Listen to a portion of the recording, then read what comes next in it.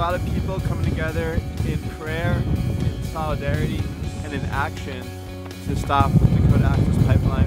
It's not an indigenous thing, this is a Earth thing. This is so important for everyone, not just Native people, for everyone. Water is life, without it we can't survive. We need the world to wake up and to look at the atrocities that are happening in our own country and to not be asleep anymore.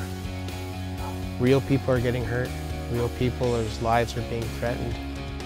American citizens' lives are being threatened. Our rights are being violated.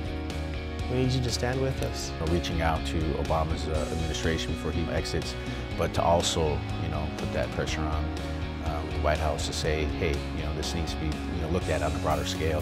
Fight for your waters, fight for your rights.